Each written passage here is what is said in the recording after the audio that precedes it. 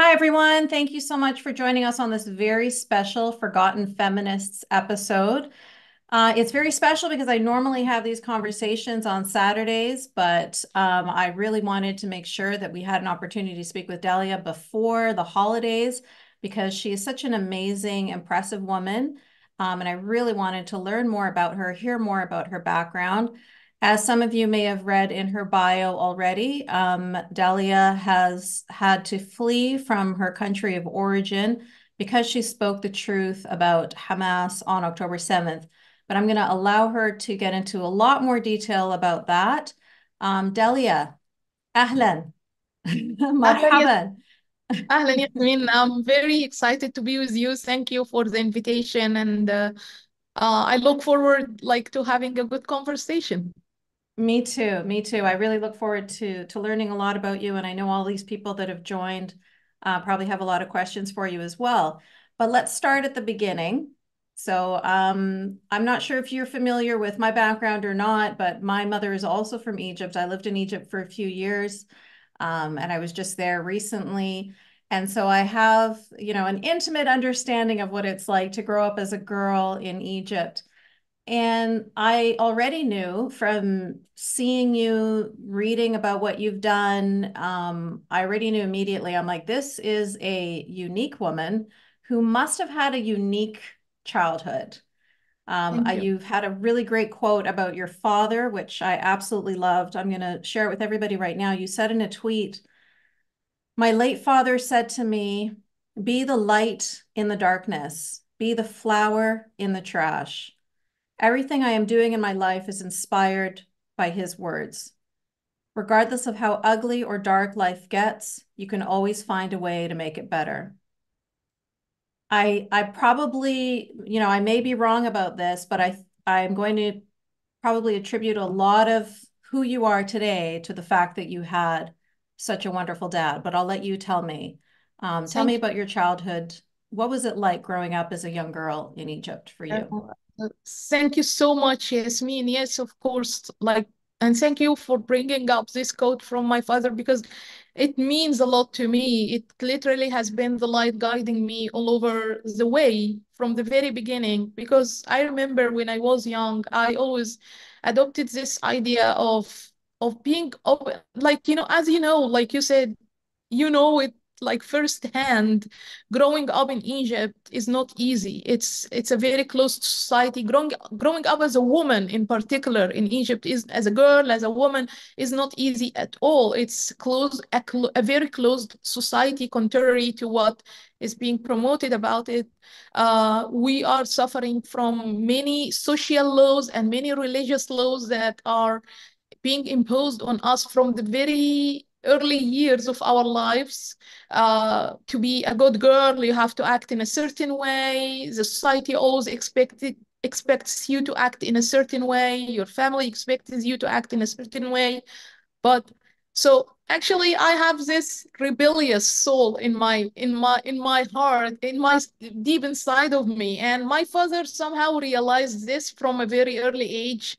And unlike the stereotype of all of the men in Egypt in general being over controlling and being, this patriarchal mentality, my father was not like that.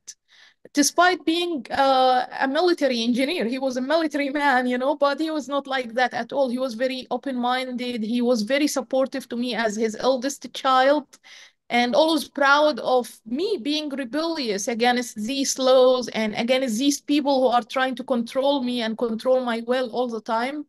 And I used to complain to him all the time about how bad the people are, how the people are want to control me. And he always responded like this: be the flower in the trash. Don't mind what is happening around you.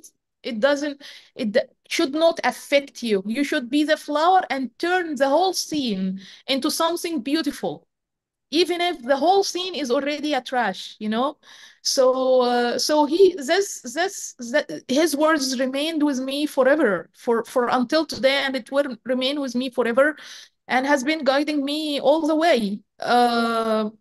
Including even when I started activism, I started relatively early, like in high school, and then in the first years of college, I started like to care much about women's rights. I was mainly fighting against female genital mutilation, which is a horrific practice that's happening in our country and also in some African countries.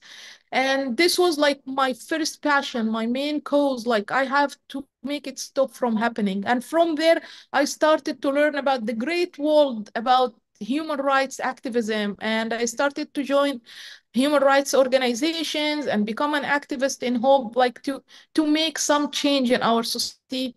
Then I was able to play a role in the Arab Spring, and we were able like to make massive changes happen. But soon after, we got this big shock of seeing the Muslim Brotherhood like hijacking our revolution and our work and just becoming the new rulers of Egypt.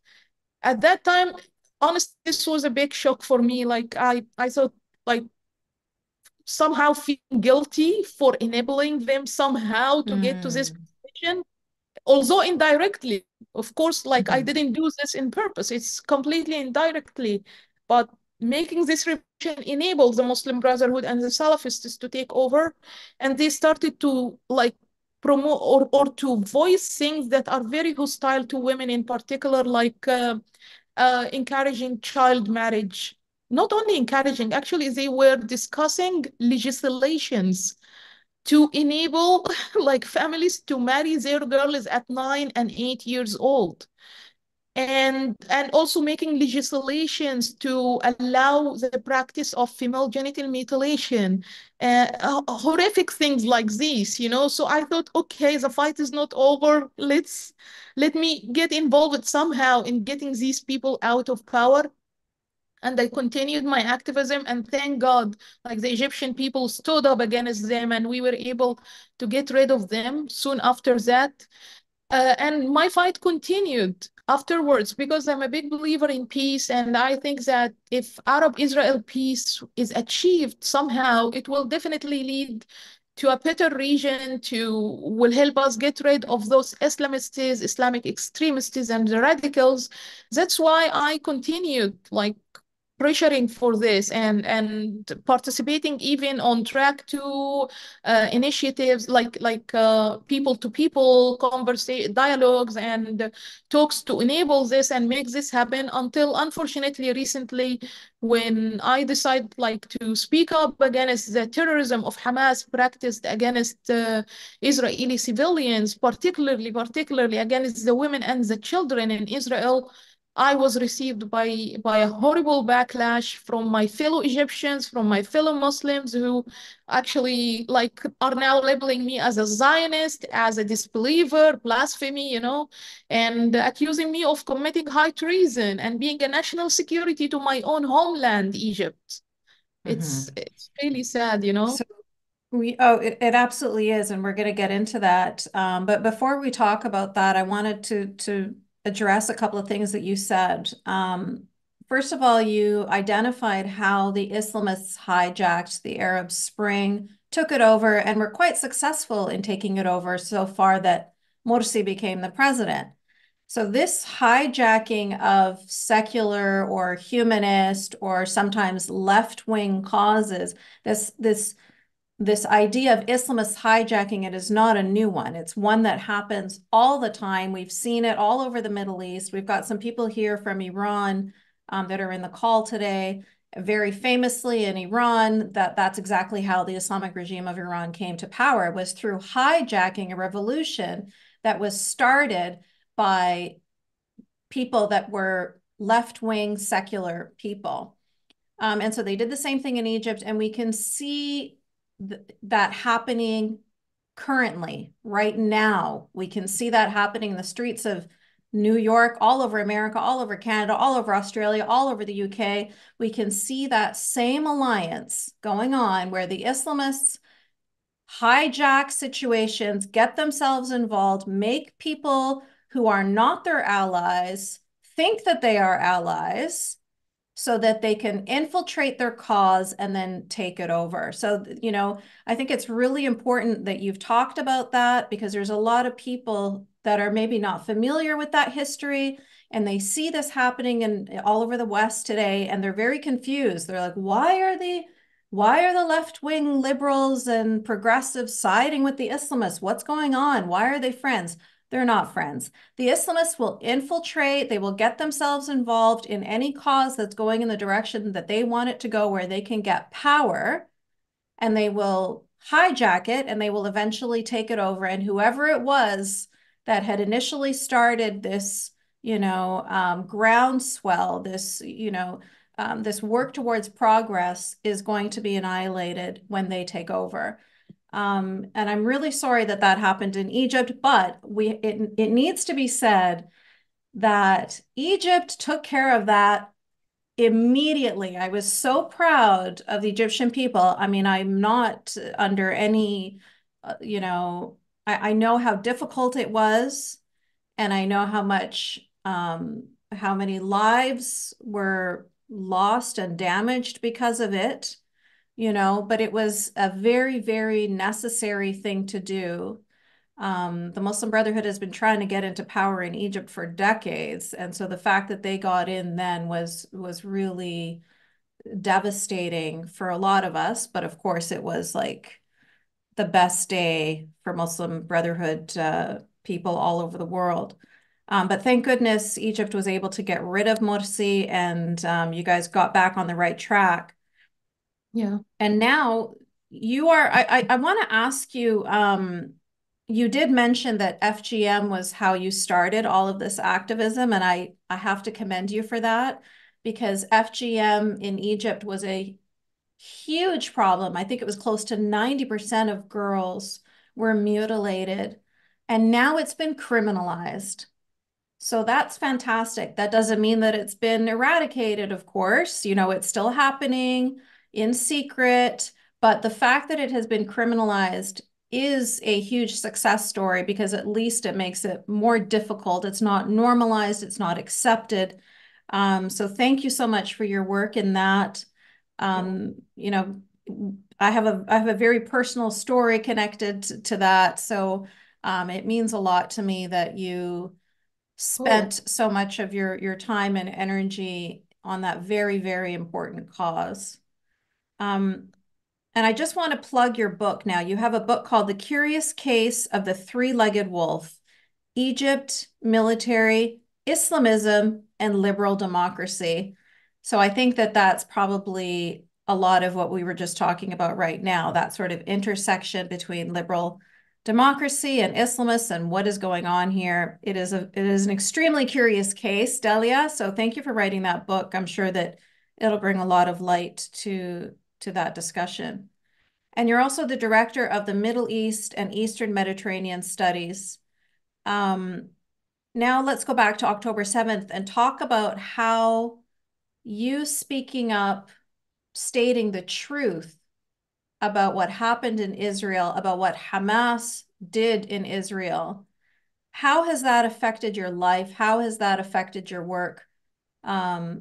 But before you tell us how it's affected your life and your work, tell us what it was that you'd even said, because now you're being, a lot of things are being attributed to you, Dalia is this, Dalia is that. So I want you to tell us, why you chose to speak up, what it was that you spoke up about, and then what was the backlash to that? Yes, wonderful. Thank you, Yasmine. Like a lot of food for thought what you just mentioned about the Islamists and 𝗬𝗀𝗧'𝗦 and October 7 and the curious case of Egypt, of course. Like, it's but believe me, like it's all related. What's happening in Egypt is very much related to what's happening in Israel. Hamas war right now is very much related to what's happening in Sudan and Libya, all over the region. It's all related. And if you look at the main source of all of these conflicts, you will find out that it is a conflict between Islamists on one side and the secular nation states on the other side. It's like the core of all of these conflicts. Of course, there are like other layers above these conflicts that appear later on, but this is like the base. And I think it is also something that the Western world has to be very careful about, because this dilemma or this big problem is now being exported to them Mm-hmm. purposefully by Islamists. And we can just, anyone can search for this. There is a text written by the Muslim Brotherhood leaders in the United States in 1990s. It was discovered by federal investigations and now released for public to read. But in this text, the Muslim Brotherhood had a clear plan about sabotaging the Mm-hmm. West from The within. 100-year plan. Exactly, to sabotage the West from within, which means that they had a clear vision on what they want to do to make these nation states, successful nation states in the West, collapse so they can build their own Islamic caliphate upon the ruins of these nation states. This is what they have been doing in the Middle East for so long, ranging from Iran to its militia all over the region, up to Hamas, up to the Sunni Islamist organizations like the Muslim Brotherhood, ISIS, and Al-Qaeda, and so on. All their goal is simply just to dismantle the nation states and build their own Islamic caliphate upon this nation state. In the West, they adopted the strategy of infiltrating into the Western societies and like putting their children who would normally be like second generation citizens of these countries into certain groups of influence in these communities so they can promote their ideas. One of these manifestations of this evil plan we are seeing happening right now in reaction to the Israel-Hamas war. All this twisted rhetoric about Hamas being a resistant movement, about being heroes of or a champion of the Palestinian cause, and this for me is nonsense. Nonsense. It has nothing to do with the truth.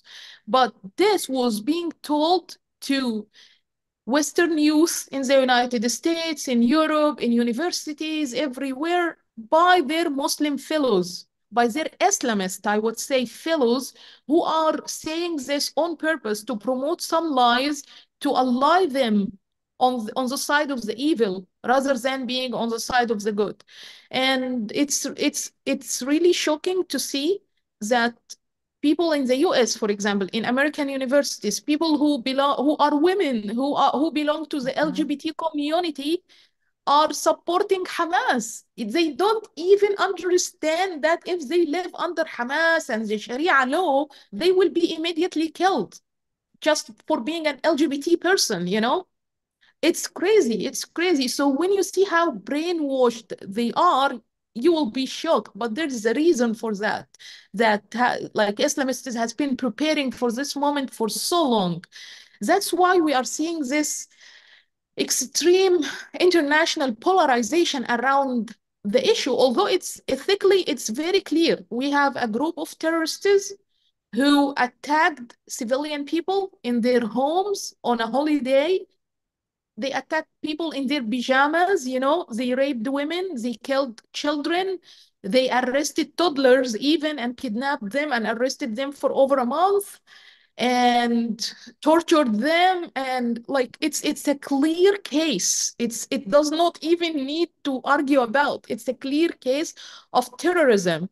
And there is a state responsible about these civilians, and which is the Israel state. It reacted like any other state in the world would react when it is Mm-hmm. faced by a terrorist or when it is attacked by a terrorist organization like Hamas. But actually, Hamas twisted the whole rhetoric and made it appear like the Israeli government woke up one day and decided just to kill some Palestinians, just out of the blue, just because they think the Palestinian number is increasing. Like, I know it sounds like a joke, but it was said in our media. It was said in the Egyptian media and the Arab media, like by reputable analysts, you know. At the beginning of the massacre and the attack by Hamas, I was reading the Arab news. I was reading the Egyptian news and watching the Egyptian news. So I thought, like, as they were saying, it was just a clash between Israeli soldiers and Hamas militants, which happen every now and then. So I thought, okay, just another clash. It's not a big deal. But then later, I was like 2 days later in particular, I was invited by a video conference in Arabic that was organized by the Ministry of Foreign Affairs in Israel and the Ministry of Defense. And it had journalists from all over the Arab world. More than 300 people were attending, journalists, activists, researchers, and they showed us the actual footage of what happened, like videos collected from the cameras of the houses, from the streets of the kibbutz where the massacre happened, and where the music festival was attacked. And they showed us like the real scenes of this horrific attack. And at that time, I felt like anger, and I was so offended by the many lies that the Egyptian and the Arab media was promoting about the issue, and how they accept, like, to be honest, like, regardless of religious background or nationality or anything, I related to these women who were brutalized and were raped and murdered and mistreated simply because they are Jewish women or because they are Israelis. It's not an excuse. And all these children, even the animals, they killed the animals like dogs and cats. They killed them. They didn't let, they burned houses. They didn't let any sign of life, or like, it was an attack on humanity. This massacre was an attack on humanity, not only on the Jewish or Israeli people. It was an attack on humanity. So I thought I should stand up. And I have a good following on social media. So I thought, okay, the first place I can do that, as long as our media is lying, I will go and say the truth. And I did that. I went and I said the truth. And actually, of course, expectedly, I received a horrible backlash from the many trolls on social media. And I thought, okay, fine, it will take 2 or 3 days and it will go away as usual, because it happened to me many times before. But soon after that, it was picked by the Egyptian media, by the state-sponsored media in Egypt. And by state-sponsored, like, it's really state-sponsored, like the state dictates everything that's being said in these stations. So being attacked by these media stations means the state itself is against me. So at the beginning, I said, okay, perhaps this is not the case. They made a mistake or something, but it became increasing once and again, and it's increased. Like, the attack is increasing to the extent that some members of parliament appeared on these TV stations to call me a traitor, and to call me a threat to Egypt's national security. And see the irony here, like, someone like me who's a liberal thinker is a threat to Egypt's national security, while all the radicals who are cheering for Hamas and cheering for the Muslim Brotherhood and supporting the Salafists are not a threat to Egypt's national security, which is so ironic. So I thought, okay, it will go over, but unfortunately it didn't. Like, I started like to have death threats coming to my phone, radical Salafists going to my mother's house and looking for me and asking like to have my address or my phone number, like to kill me and things like that. And thank God it went well, and my mother was not hurt or anything. But it was really scary. So I contacted people in the authorities in Egypt and I said, guys, I need protection. And their reaction, unfortunately, was like, we're sorry, we cannot protect you. I said, is it because I criticized Hamas? They said, no, not really, but because you said you support Israel in its war on Hamas. So the word support Israel for them was the sin that I committed, it was the big crime that I committed. And thus they wouldn't mind seeing me being killed by some fanatic in the street just because I said I support Israel, which is crazy, because Egypt has a peace treaty with Israel that has been in place for years, I was just going to say that. And it's supposed to be a secular country. So law enforcement is choosing to not help an Egyptian citizen because they disagree with your ideas. You've committed the crime of wrongthink. And Yeah. so law enforcement refuses to protect you against death threats. Unfortunately true, yes. And the thing is that in Egypt, yes, we have a peace treaty with Israel. Yes, we have very good relationship with Israel over the past 7 years of economic cooperation, military cooperation, and everything. But unfortunately, when it comes to the deep state in Egypt, they still carry a lot of hatred towards Israel. Some of them still up till today, they still call Israel the historical enemy of Egypt. And up till today, every year we celebrate the anniversary of the war with Israel in 1973. But we don't celebrate the anniversary of the peace treaty, which was amazing.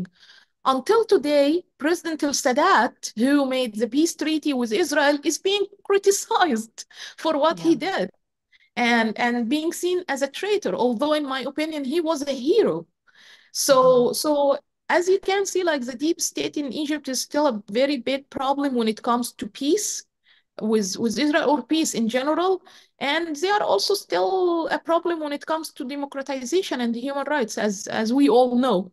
So the thing is that yes, so actually after that I was invited to an interview with INSS, the Institute on National Security Studies, to comment on the issue. I didn't say, like, of course, like my words were taken afterwards to appear like I am encouraging Israel to kill the Palestinians and I hate the Palestinians. Of course not. Of course, I'm completely against the killing of any civilians, regardless of their background. They are all humans. And of course, I sympathize with the Palestinian people who are going through all this suffering right now. But at the same time, we have to like set the truth clear, to be clear about where the truth is, who caused this suffering to both the Israelis and the Palestinians. It's Hamas. Mainly it's Hamas. So this is what I said, and I said like I am 100% supporting Israel in its war on Hamas, and I believe that if Hamas is removed, this will be good. Hamas and the other terrorist organizations, this will be good for the entire region. And I called upon Arab countries, including my country, Egypt, to support Israel in this war for the good of the region. Of course, like my words were like taken in a completely different direction. The video of the interview went viral, and I started, like, unfortunately, some lawyers in Egypt who are also very close to the state used this interview to file legal claims against me, accusing me of high treason and threatening Egypt's national security, and they're cooperating with Zionist organizations, like a number of accusations that each one of them could put me in jail for the rest of my life, you know? So it's so right now unfortunately I had to leave with a broken heart. I had to leave my country where I lived my whole life. And right now I'm in a different country, and like not sure about what will happen next in my life, trying to rebuild my life from scratch again. But the only thing I am so determined to keep using is my voice, because I think this is the main goal of the Islamists from the beginning, like, to silence me and silence the people like me. So this is the one thing that I will not let them get uh, anytime. No, even if it would cost me my whole life, I will keep speaking against them and I will keep fighting against them. That's wonderful, Dalia. I commend you. I'm in awe of you. I appreciate you. I'm grateful for you. It's unbelievable how speaking the basic facts, speaking truth and logic can be considered high treason. But this is what happens when you're part of this Islamist cult and you are compelled to lie. You are compelled to keep the lie going. Um, and the truth is, it's such a duplicitous situation because these governments hate Islamists. These governments don't want these terrorists there. You know what I mean? Like do you think right now Israel is surrounded by Arab countries?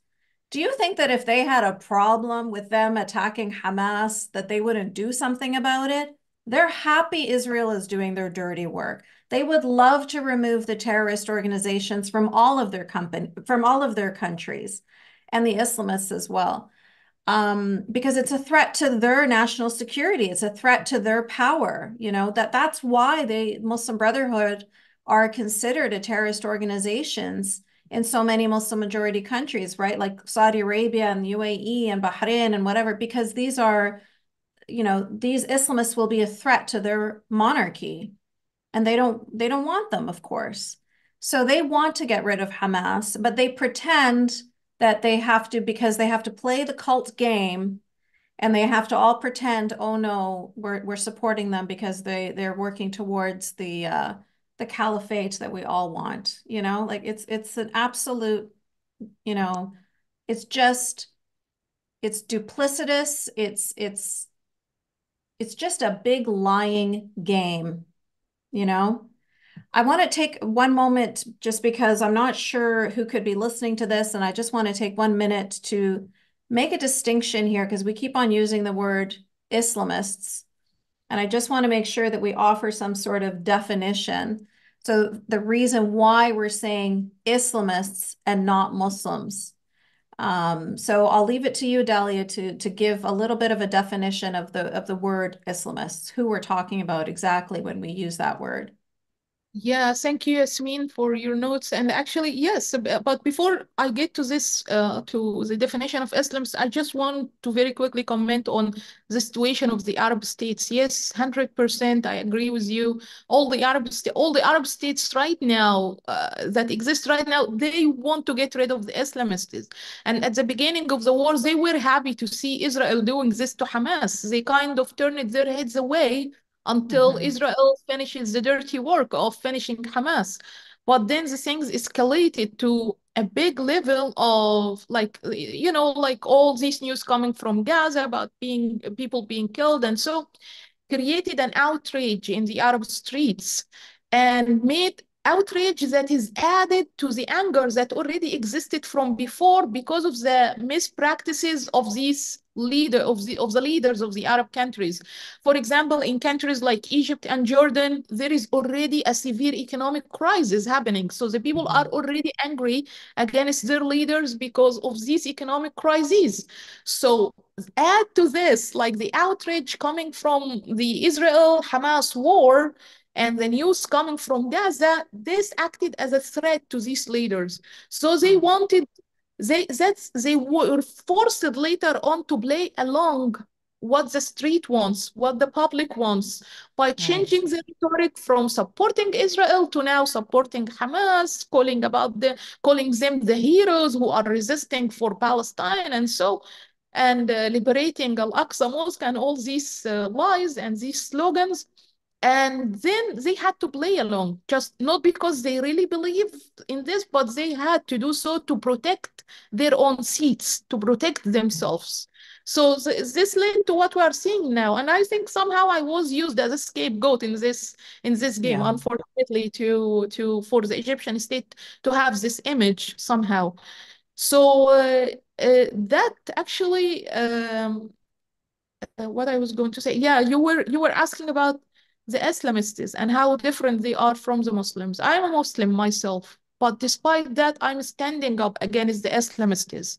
The moderate Muslims, the ordinary Muslim people, know that Islam is an individual religion. It's mainly about your relationship with God.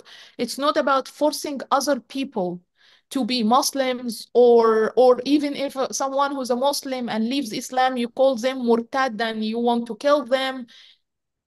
For the Islamists, the issue is different.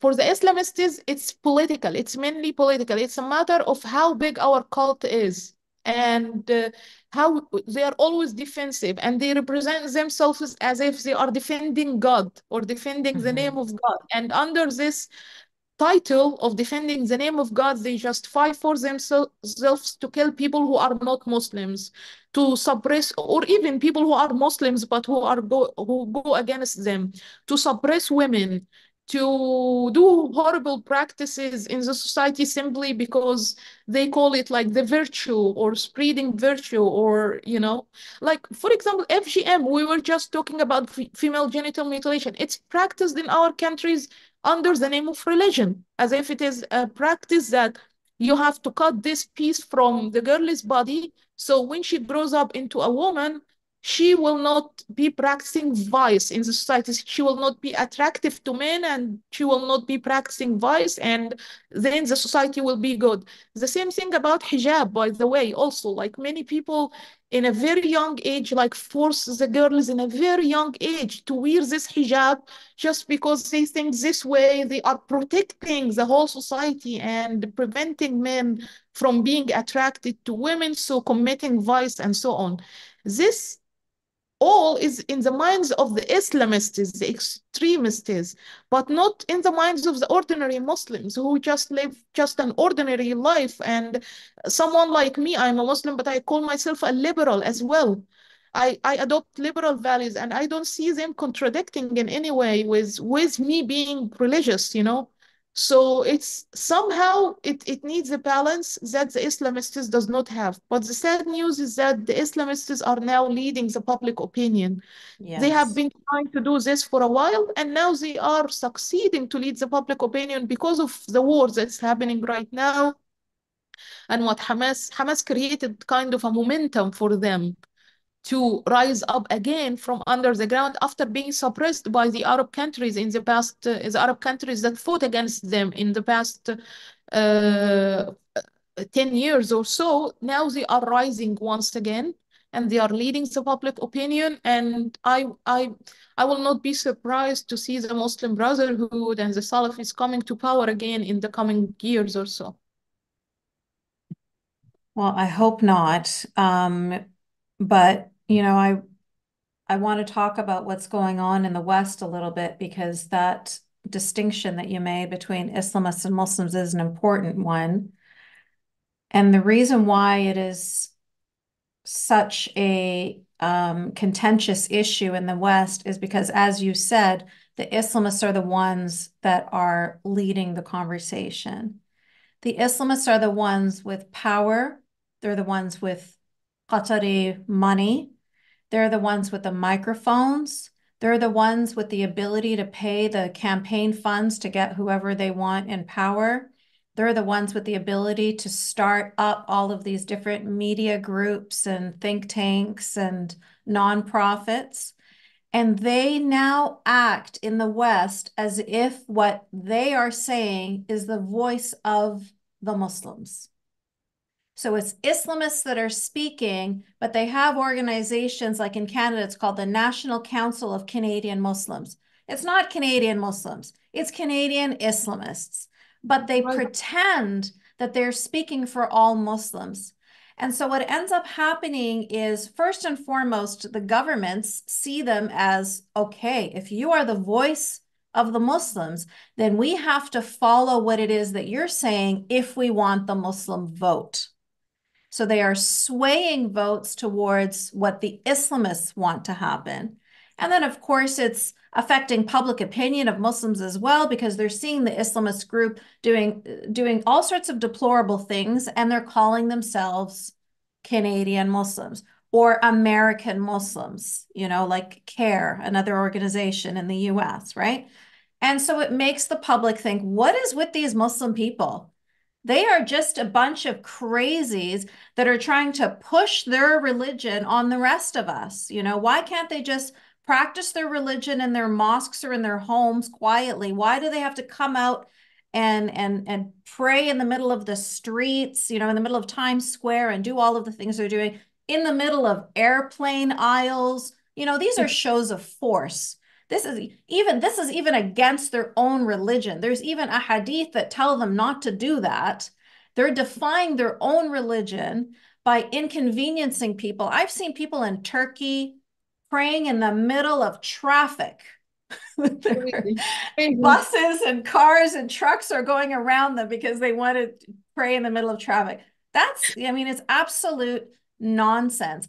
But people see that and they just see, oh, those are the Muslims. So they're not doing any favors for the average, normal, open-minded, liberal thinking Muslims in all of the Western world. They're making things so much harder for them. But they're making things easy for themselves, though, because they are spreading their Islamist ideology in media, in government, in all of the places that matter, right? Exactly. Referring back to this 100-year plan that they have, everything, check, check, check. They're doing everything that they want to do on it. The first thing it says is that we're going to, without raising a sword, they don't believe in jihad like the like Hamas, 𝗟𝗘𝗧𝗦, like all those terrorists, right? They're going to do it peacefully. They're going to do it, through the wombs of the Muslim mothers, so through making babies, right? And so that their numbers can increase, and so then they can, at that point, sway the political opinion. And they're going to use secular laws against themselves, which they do all the time. And it's left my brain now what the third, and through immigration. Immigration was the third way as well. So they're doing everything that they promised to do, and they're actually quite successful at it. And the reason why they're so successful in the West is because there is no differentiation. People don't understand the difference between a Muslim and an Islamist. And so they are fooled when the Islamists come and they say, oh, you can't do that because it's Islamophobic. You can't say that because it's Islamophobic. You can't show these paintings in the classroom and you can't have these discussions. People think, oh, we can't do that because we're going to offend the Muslims. And they don't realize, no, you are being led by a militant extremist group, but they don't recognize that difference. So I'd like some advice from you because I know that this is your area of expertise. So speaking to the people in the West right now, what can we do to save ourselves? Like what can we do to understand the predicament that we're in with Islamists? And what can we do at this point? Yeah, thank you so much, Yasmine. It's yes. Speaking about the Islamist ideology in the West, the Islamists are not only pushing their ideologies, but it seems like they have studied the Western societies very well, and Yes. they know exactly what they're doing by abusing the open space of free speech, of freedom in the Western societies to their advantage. The same way, for example, we've seen them abusing democratization and the dream for democracy in the countries of the Arab Spring, like Egypt and Tunisia. They did exactly the same thing in the West. The Western societies are open societies. In countries like Canada and the United States, they are very diverse. There are people from different backgrounds. In Europe, it's very cultural countries, very historical, very uh, deeply rooted into civilization. So they know exactly how these societies are thinking and how much they value things like human rights, freedom of speech, and so. So they abused this space to say, okay, we're just promoting or just we're speaking up for our religion or saying things about Islam and so until they reach the point of establishing themselves as speakers in the name of all Muslims. And also, unfortunately, because in these Western societies, there is no much education about other countries like the Arab world, the Islamic world, and so people think that these are the Islamists, like these ugly, evil faces are the faces of the Muslims. But actually, no, they are the faces of the Islamists who have an agenda and have a goal that they want to achieve by abusing the open space in these societies. And one of their tools, actually, which contradicts with their abuse of this open society or the openness and the freedom in these Western societies, is the promotion of the idea of Islamophobia. Because the people in the West should not fall for this lie. I don't say like Islamophobia does not exist. Yes, it exists, of course, like any other type of phobia, but it's not as severe and as big as the Islamists are trying to portray it. The Islamists are trying to make it appear like a Holocaust against Muslims, or that all the Western world is so united against, like, hurting all the Muslims. Okay, and this, fine, you are using the space for free speech in the West as Islamists to promote your evil ideas, and no one is punishing you for this.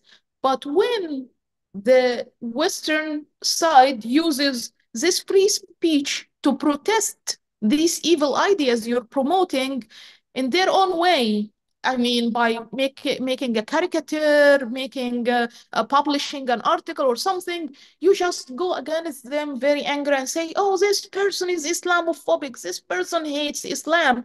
No, this person hates you as Islamists. He hates your evil thought. He does not hate Islam, because these countries still have very good relationship with all Muslim countries. And even someone like me, when I travel to Western countries, I'm always welcomed by friends. I've never been stopped by any Western country, by the way, just for being a Muslim or something. I travel so easily. I have great friends from all religions, from religious backgrounds. I mean, in these Western countries. But yes, what the people in the West hate are the practices of the Islamists, and they have all the right to protest these practices in their own way. Because, to be honest, it appears like an invasion to these Western societies, especially in Europe. If you have been living for centuries adopting a similar set of ideologies and similar set of beliefs, social beliefs, I'm not speaking about religious beliefs, or a mindset, and then someone all of a sudden infiltrates into this society, an Islamist, I would say, and rather than merging into this civilization they are getting to, they are holding to their beliefs that are coming from a foreign country, and not even that, they are trying to impose on the people who are living in these countries. So this is the core of the problem. This is the main problem here, and this is why Islamists are giving a very bad image about Muslims everywhere in the world, and how they are playing this game of Islamophobia, and like the West should be very, very careful about this. What the people in the West need to do, first of all, education, either to educate themselves about what Islam is, what the Muslims are, what the Arab world is actually, and how the Arabs are thinking, the tribal dimension of Arab politics and all that, to educate themselves about this, so they educate themselves and educate their friends, families, and so about all of that, so they create some kind of an immune system against these Islamists when they try like to do things in their communities, in their societies, that is against logic, against common sense. They can stand up against them and say, what you're doing is wrong. The same way, for example, people in the Middle East right now, including me and people like me, who are and you, Yasmine, who are standing up against Islamists. It's not because we are Islamophobic, obviously. We are not Islamophobic. We are standing against these evil ideas, this evil ideology that they are trying to promote as being Islam. So that's what, because why we do this? Because we experienced it firsthand. We know how horrific it is, how terrible it is. The people in the West don't know that. So they need to be educated about that.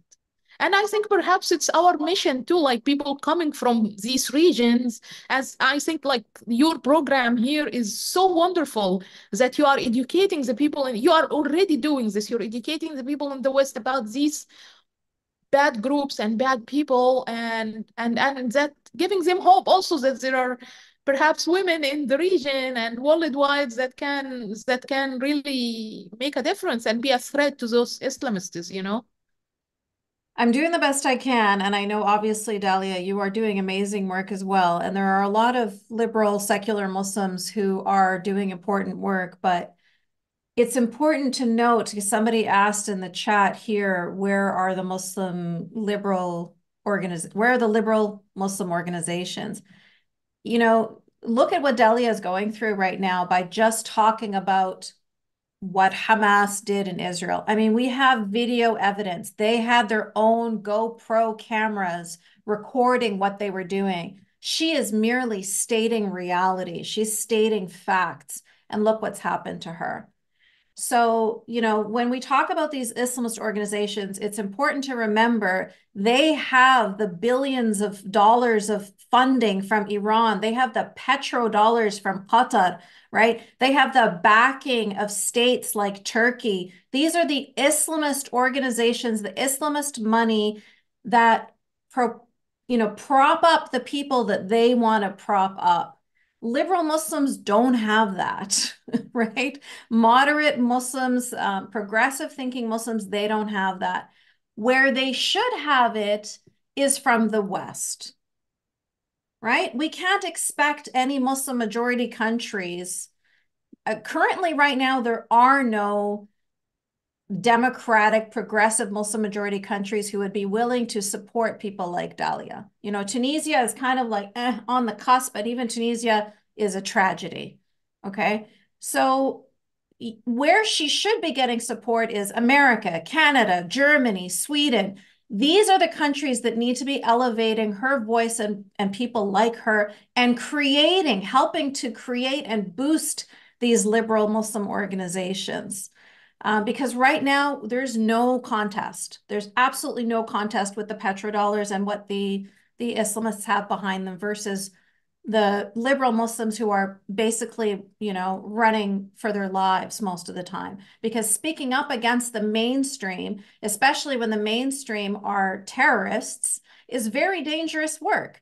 And even if people feel it in their heart and feel it in their mind, very few are going to be as brave as Dalia and speak out and be willing to lose their jobs, be willing to lose their livelihoods, she can't be in the same country with her mother right now. You know what I mean? The country that she was born and raised in and lived in her whole life. She has to flee it. That's a huge price to pay. And it's not a price that most people would be willing to pay. It's understandable. It's understandable that people would just keep their mouths shut because it's dangerous. So the sad truth is a lot of those Muslim organizations don't exist. Some of them do in the West. I'm the co-founder of one with Dr. 𝗬𝗢𝗎 from the US. And our organization is called the Clarity Coalition. So you can look up claritycoalition.org. That's one of the organizations that exist. But, we are not, compared to CARE, for example, or the National Council of Canadian Muslims or 𝗟𝗓𝗏 or all these other very funded organizations, we're grassroots. We're doing the best we can. But, these dissenting voices are in danger, and they are little whispers. And unfortunately, the people who are in power in the West are going to the Islamists and supporting them and elevating them instead of going to the liberal-minded and progressive Muslims and elevating their voices, which is what should be happening and which is what I hope will start happening now when they start to get some clue. Because Dalia, you're absolutely correct that a lot of it has to do with ignorance. It's the second largest religion on the planet. There's 57 Muslim majority countries. This is not a minority. You guys should be aware a little bit, have an idea of what it is that we're talking about. Please, get educated. It's important. But they think, oh, that's none of our business. That's over there. That's not over here. It's here. It's in your backyard. It's happening in your neighborhoods. The Islamists are everywhere. So it behooves everybody to pay attention to what's going on right now. And if the right people are paying attention and making the right movements in the right directions, then I hope that voices like yours, Dalia, will be elevated over the voices of the Islamists that have overtaken so many of our institutions in the West. Inshallah. Yeah, hopefully, yeah, I agree with you. Yeah. So I'm going to open it up to a group discussion right now. So since we've got such a huge amount of people here today, I'm going to ask that you please, if you go down to the bottom there, there's a little reactions button. And if you could just raise your hand and then I will know that you want to ask Dalia a question. And in the meantime, Dalia, I'm going to, before we start going to the people that are raising their hands, I'm just going to ask you a question that's in the chat here. The question is from someone named Joshua. It says, the Quran and Hadiths have very unpleasant and violent views towards Jews, Christians, and infidels. One could think that they are fulfilling the will of Allah and the Prophet of Allah by merely expressing what is written. While the Bible isn't much better in terms of violence and backwardness, am I right in suggesting that much of the problem is the comparatively high degree of literalism and orthodoxy? And if so, how do we educate people to get past that? So just to clarify, okay, sorry, go ahead. I was going to clarify, but if it's clear to you, then you go ahead, Dalia. The question's for you. It's very clear, actually, but it's a very, very good question because it has been asked a lot, because I think there is a history of where these texts, these extremist texts are coming from, encouraging hatred between all Muslims and all Jews, is mainly for political reasons. It's coming from the history of conflict between Jewish tribes and Muslim tribes at the very early years of Islam in Mecca, in Hijaz, where the land we are calling today Saudi Arabia. I mean, at this very early time, there were political conflicts between these tribes. So, of course, like all political conflicts, to make them appear legitimate, you have to give them a religious layer or a social layer, like a justification. And this is exactly what happened, and led to the creation of these texts in Quran and Hadith and so. And then later on, when this conflict was renewed, when Israel was established in the region and people needed an excuse to fight against Israel, I mean, certain states and certain countries needed an excuse to do that. They brought these texts back and introduced to the public once again and tried to spread once again as an excuse, like to renew this Muslim-Jewish war.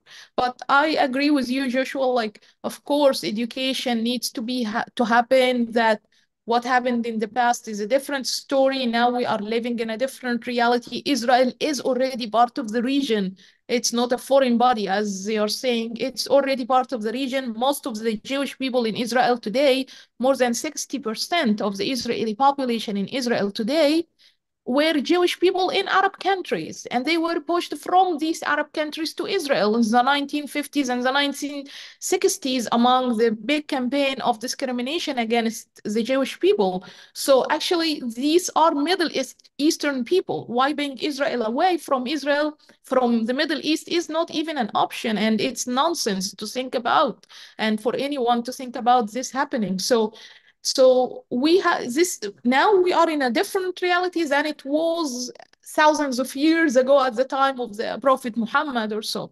So we have, of course, people need to be educated about this, but again, it will take a lot of time. Thank you, Dalia. Okay, so let's move on to Mohand. Mohand, please go ahead and mute yourself and ask your question, Dalia.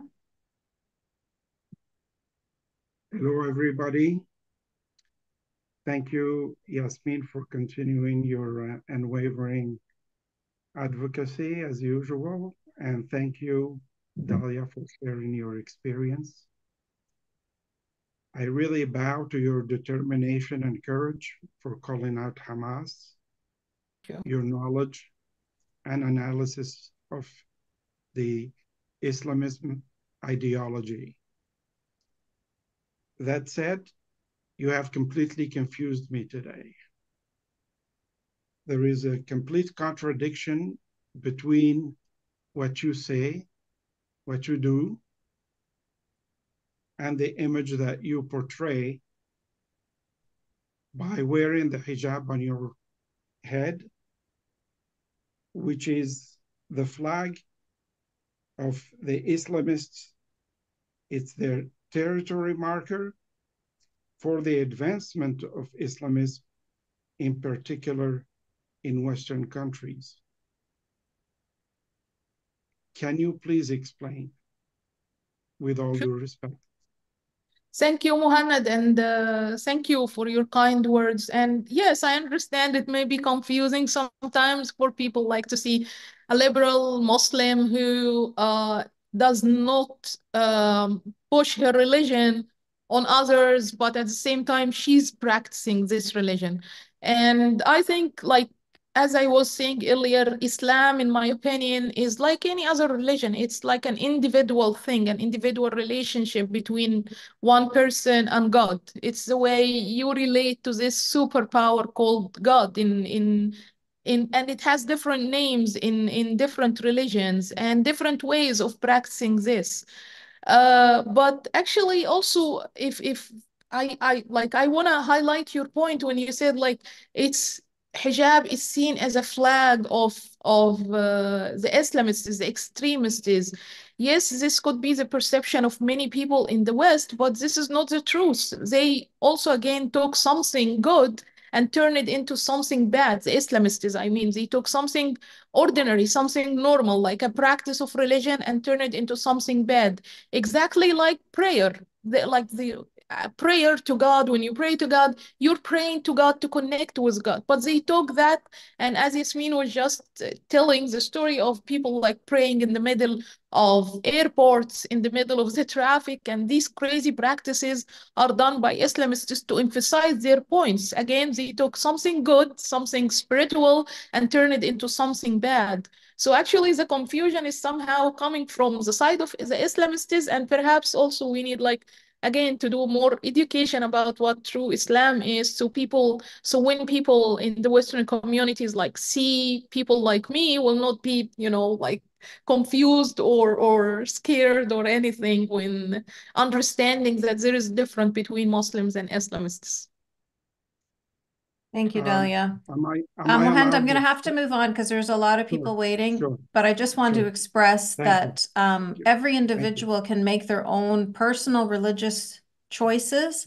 And that's part of the reason why, you know, that's the difficulty that it was for me as a Muslim, was that I was being forced to do things that I didn't want to do. And so I will never enforce upon other people or judge other people for the choices that they're making. And that's the problem that Dalia and I have with Islamists as well. You are correct that they have made it their flag by creating things like Hijab Day and stuff like that. But that's because with Hijab Day, they're trying to enforce the hijab on everybody else, including on non-Muslims. And that's the difference here. The problem isn't women who decide to wear it. The problem is when it is being decided for them. So I just wanted to share my own insight into that. But thank you for that question, Mohand. Richard, you're next. Sorry, you're muted.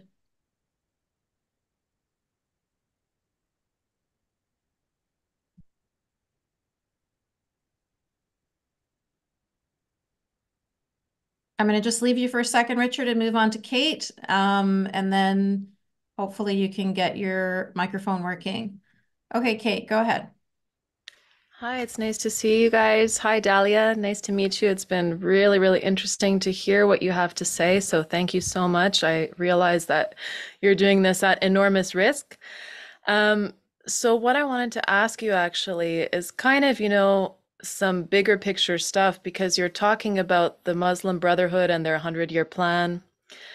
Now, back in the 20th century, there were some great thinkers, you know, when they were discussing the Nazi problem, because I guess a lot of the leaders, they didn't really know how to deal with them at first.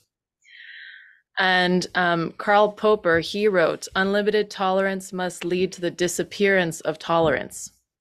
If we extend unlimited tolerance, even to those who are intolerant, if we are not prepared to defend a tolerant society against the onslaught of the intolerant, then the tolerant will be destroyed and tolerance with them." And then there was another great thing that Winston Churchill said, which kind of sums up the same thing. He said, "An appeaser is one who feeds a crocodile, hoping it will eat him last." So what are your thoughts about how the West should deal with the problem of Islam? Oh, it's okay. Thank you for the great quotes first. It's very inspiring and needs like a lot of deep thinking to understand their deep meanings. Yeah, what the West should do with the Islamists, you mean? Like, yes. So Yeah. first of all, don't let them abuse this space of free speech in the way they are doing right now. There has to be clear distinction between what is free speech and what is a threat to other groups. When they, for example, make protests calling for the genocide of the Jews in American universities, this is not free speech. This is hatred. This is hate crime and should be punished. When they attack people under the claim of being like, I don't know, Islamophobic or things like that, there should be a clear punishment to this, and the West should not shy from doing that. The other thing which we discussed, I think, during our talk is very, very important: education. Education of people, education of oneself, education of families, about Islam, about the Arab world, about this mysterious land, that exists not very far away from the West, but it's full of complications and conflicts. And why these conflicts are happening, it's all related. It's all related somehow. And now with the massive number of immigrants like leaving the Arab world and going to the West, this should also be like kept in mind very clearly, I mean, should like as Yasmine said, it's the Islamists are not there anymore. They are here in the West. Yeah. Thank you, Dalia. Richard, can we check in? How's your microphone going? Can you hear me? Yes, we can. Hallelujah. First of all, I just want to thank you for your courage. I've spent a lot of time in Iran, Pakistan. I've been involved in some projects in Afghanistan to get women back into the workplace. And now I live half of my year in Dubai, which, as we know, is a Sharia government country, although it's a very light touch. Yes, the Islamists are here. The barbarians are not at the gate. They are inside the wall, clearly. And I've been saying this to my family for the last 20 odd years. We're going to have I'm actually in Austria at the moment. All my family are going to be here and all the grandkids. And we've got very different political views. So there's going to be some heated discussions about this over Christmas. We are tolerant in the West. Are we too tolerant? And should we become less tolerant and to eradicate what's happening to our society? And should we be sending people home when they express these horrific views? And they're, particularly in England, they're here in my country, and I'd put them on the first plane. I'd put them on the first plane home. I mean, we got Hamas leaders here living in council houses. What the hell is going on? Absolutely. Actually, I agree with you. You know what is really ironic also is that you'll find people speaking about Pakistan, Iran, and like East Asian countries. You'll find people from these countries very sympathetic with Hamas right now, although actually, and very hostile to Israel, although in reality, there is no history of conflict between their countries and Israel in any way. So if it happens in the Arab world, okay, we say there is a history of conflict between Israel and Arabs. We can understand it from this angle. But when you look at the Pakistanis and all the people who are cheering for Hamas, from these countries, you will be surprised. It's mainly for them an Islamic thing. They are like an Islamic support or some kind of this extremist ideology is motivating them to do that. But Whether the West should stand up against these Islamist voices, I think it is necessary for the good of all. But the West should also do this in like with breaking the law or taking extreme measures. It has to be very smart in order not to backfire against the Western countries that are trying to do this. Like, for example, if someone who has already practiced terrorism or expressed support to a terrorist organization should immediately leave these countries, leave the Western countries. Absolutely, absolutely. Because this person is now adopting a terrorist ideology, and you would expect them in a minute being turned into a terrorist themselves. If they think it is the right thing now, sooner or later, they will carry a knife and go on stabbing people just because they are Jewish, for example, or they are Christian or whatever, just because they are different from him. So if someone supported this terrorist ideology and adopted this, yes, like legal measures should be taken towards these people. And this is one thing. The other thing is that for I would say the general public Muslims in the Muslim communities in the West who are deceived by this rhetoric, I think it's important not to leave the mosques for other countries to lead. In France, for example, I know many mosques are being led by the Turks. So what do you think right now, what the Turkish imams in these mosques are telling the Muslims in France or in these European countries that in the mosques that they are leading? Of course, they are fueling them with a lot of hate and portraying Hamas as like champions of Islam and of the Palestinian cause and so they are spreading lies in these mosques. There must be state state supervision and monitoring of these mosques in the West. Don't leave them just for other countries to lead. It's very dangerous. And the other thing is education for these Muslim communities, communicating with them.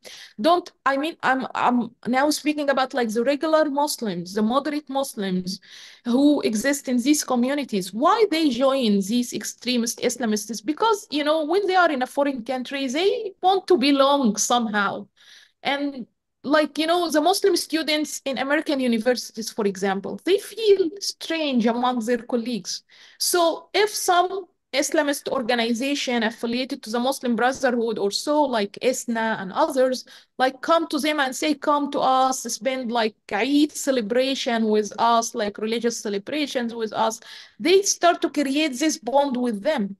But okay, actually, Western countries where these Muslim youth exist or Muslim communities exist, they can open the space for the moderates to practice these things in a way that does not offend the society first and offend, the culture of the society they exist in, and encourage them to merge into this society, like the bigger Western society, rather than having these gaps that allows them or pushes them to belong to these Islamist extremists.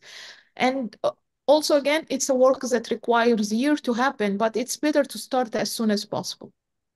Is it the Quran or the Hadith that says thou shalt not befriend the infidel?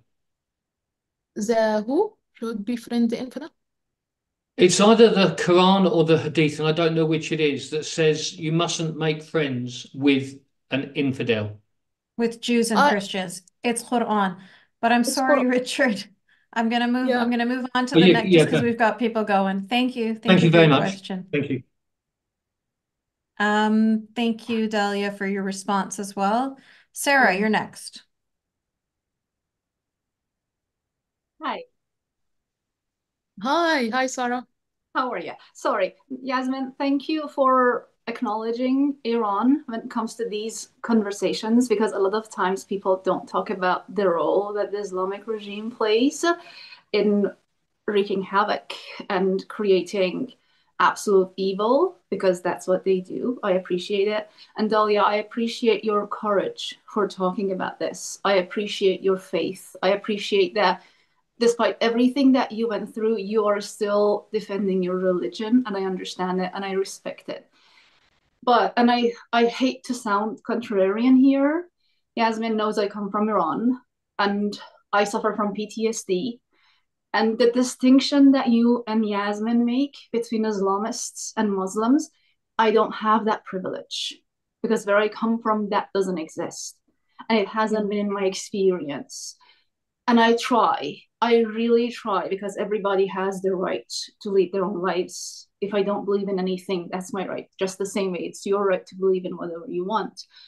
But you talk about education, you talk about the line, you talk about how terrorists should be turned back where they come from. But where do you draw that line between Islamists and Muslims? Because I understand that anti-Muslim bigotry exists, but Islamophobia is just a tool to silence the rest of us. I suffer from Islamotrauma. My fear is very rational because I've seen what happens to people. People have been murdered in the past year just because they don't want to be Muslims anymore. They just want to cover their hair. Women have been raped and blinded. About 20,000 people were imprisoned in Iran. So for me, where do you draw the line? That's my question, because right now they're playing adhan in Western countries, and there are videos on Twitter sometimes or YouTube or Instagram, and it's just, for me, it's a fear of, oh my God, that fear. This is something very simple. You have the right to practice your religion, but that for me is triggering. And I think I have the right not to face that 5 times a day. So I know it's very limiting, but that's my question. You talk about education. How do you educate the people whose holy book, you said that it's all books, but it's in reality, it's in the Quran that talks about all these things that cause problems for us. That you have to hate the Jews, that you do not become friends with Christians, that you have to kill ex-Muslims. I can't go anywhere in the Middle East because they will kill me. I can't go back to my own country. I can understand, yeah. So for me, where do you draw the line between Islamists and Muslims? Because moderate Muslims are as guilty as me. They will be murdered when they go to any of this. Somebody in the chat asked, which one is the liberal country or a progressive? We don't have them. No. So does that mean that in reality we cannot have them? Is that something that this book has not been revolutionized? It's still belonging to the 7th century.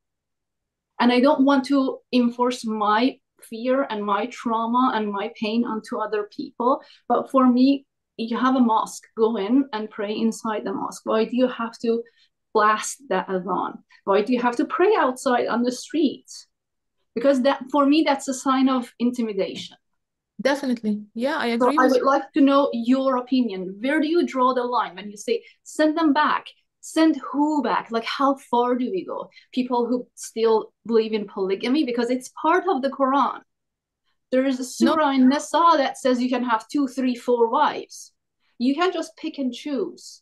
Baqarah 85 says you cannot pick and choose from the word of God. You have to follow everything. And yes, we have to revolutionize this religion, but how do you do that when there's so much pushback? Yeah, thank you, Sarah. And I understand where you come from. I understand your pain and your suffering and what you've seen very well. And actually, I use this opportunity to applaud for the Iranian women for their amazing stand-up against the Mullah regime, the very cruel Mullah regime, and the hardliners in Iran who used Islam as a tool to suppress women and use Islamic teachings as a tool to suppress women, but thank God, like the Iranian women are so strong. They're standing up really strong, and they will keep the fight. And in my opinion, they are fighting on behalf of all of us, either in the Arab world, in the Middle East, in the Islamic world. They are fighting on behalf of all of us. Where we can, Iran also, speaking about Iran before I speak, where we can draw the line is Iran actually, I believe in this conspiracy theory, if I would say, that says that Iran is behind the current Israel-Hamas war. Because if you think about it, like 2 days before this war started and the massacre happens, there was a negotiation about a peace deal between $6 billion. $6 billion. Yes, yes. Exactly. You see? So there was a deal already between, a negotiation about a deal already between Saudi Arabia and Israel for reconciliation and for normalization. But Iran decided to intervene at this moment by by making this massacre happen, by inciting Hamas to commit these crimes, and turns the situation into, once again, a situation that making peace with any Arab country impossible for Israel. Why? Because it serves Iran interests. So this is part of the politics that is going on in the region. Speaking about where we draw the line, I think the main distinction between the person who is a moderate Muslim and who is like what I call it, like an extremist, an Islamist, a terrorist, a threat to the Western states and to humanity, a threat to humanity in general, is the person who uses his religion as an excuse to practice violence, or who applauses this practice of violence. But for some person who practice their religion individually without forcing it on other people, okay, so everyone is free to do whatever they want as long as it is within their individual limits, without, if you are a Muslim and you choose to travel to a Western country, you don't have the luxury of insisting on, pushing your religion on other people and just claiming that it is okay because this is how your religion is, or using like twisted texts from your holy text from your holy book or so to force certain concepts on the society you're going to. As an individual in this society, you should merge into the society that you are going into, merge into its values, because you've chosen to go to this society, or to immigrate to this society. So you should not like force your values on this society, but merge into the values, merge yourself into the values of these societies. If the people, if like the Muslim people in the West can do this, okay, fine. If they cannot, then they need to be rehabilitated somehow by these Western countries. If they cannot eventually, and they insisted on adopting extremist thoughts and ideas and exporting the evil that they were living in their countries to the Western countries, someone should intervene. I mean, like there should be some legal procedure to limit that somehow. Thank you. You're welcome. Thank you. Thank you, Dalia. I'm going to get so many great clips out of this conversation. Everything you say is a beautiful quote. Thank you. I'm going to just read a message here from Alia. She says that she's too shy to speak. So she just wanted to, I'm going to read from her now. I just wanted to say that I am an agnostic and half Egyptian. Curtsy and goodwill to both Yasmine and Dalia. Admittedly, how Dalia is now treated by Egypt is heartbreaking and causes me to be wary of my uncle. Long story why the other family members are estranged. That being said, I don't want to lose hope. I believe Dalia's father is proud of her, and I'd like to think my dad would be also if he was alive. So I think she's just passing on her admiration to you. Thank you, Alia. Thank you. Thank you. Thank you so much. Thank you. And I hope the best for you and your family. And admiration has to go to your father as well, because as we both know, in such a patriarchal society, who you have as a father really determines who you become as a young girl and as a woman. Absolutely. And you were very lucky to have such a wonderful father, and that's why you've turned out to be such a wonderful human being. Unfortunately, most men, are happy to take on the patriarchal role that the society gives them, the overbearing power that they have over their wives and daughters, and in some cases their sisters, et cetera, et cetera. They're happy to abuse that power that they're given. So your father really is commendable, and I know that he would be very proud of you today, Dalia. Thank you, my dear. Thank you, Yasmine. Thank you. Thank you. It means a lot to me saying this. Thank you. So before we wrap up, I just want to make sure that there's nobody else that has any questions for Dalia. Okay, so Dalia, I'm going to give you the last word. What are your final parting messages to the people of the West who are listening to this?